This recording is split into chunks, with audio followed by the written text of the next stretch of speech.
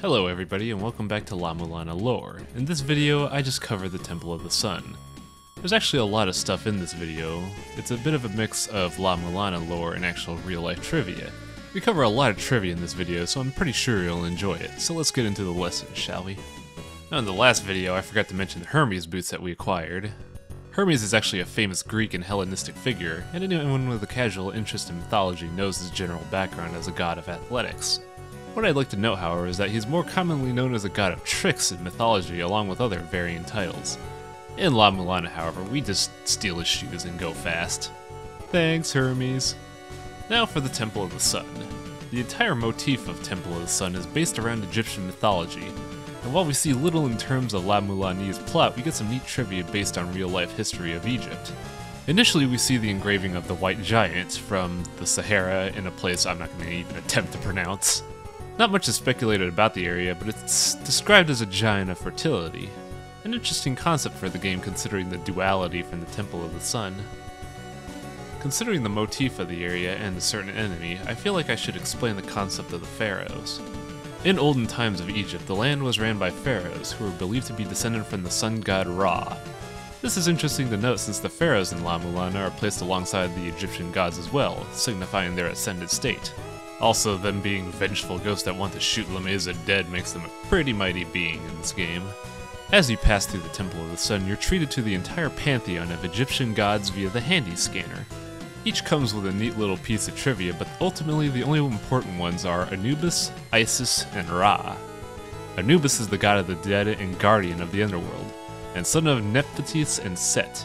He's not important in the game yet, but he will play a big role later on. Isis was worshipped as the ideal mother and was the patroness of nature and magic.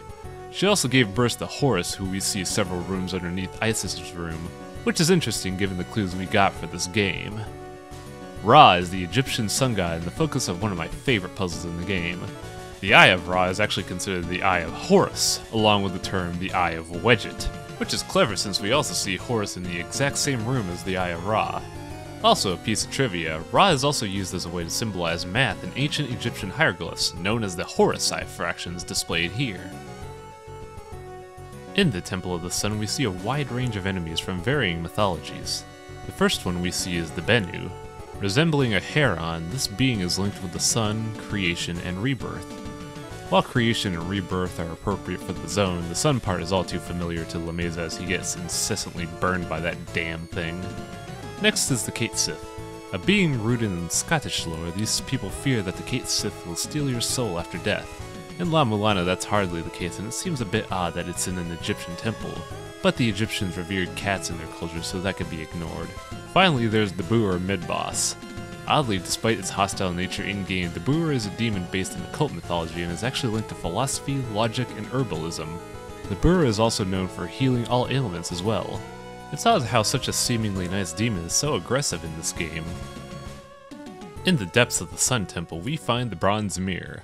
While not a particularly significant item in terms of the real world, it's a very widespread artifact found in areas ranging from Egypt to China and even Europe. The concept of a bronze mirror makes sense considering the metal's reflective properties and how processing silver for modern mirrors was not established yet. There are even rumors about how Archimedes used an array of bronze mirrors as a way to weaponize the sun. In La-Mulana, it reflects more than what can be seen since it reflects the entrance to the area's Dark World entrance as well. The various elements of the Temple of the Sun introduce the concept of duality, mainly with man versus woman, but other concepts that are introduced to us throughout the game. Sun Temple, however, is one of the first areas that introduces the concept of a Dark World in the game, via the Bronze Mirror and the Hidden Portal in the Epitaph.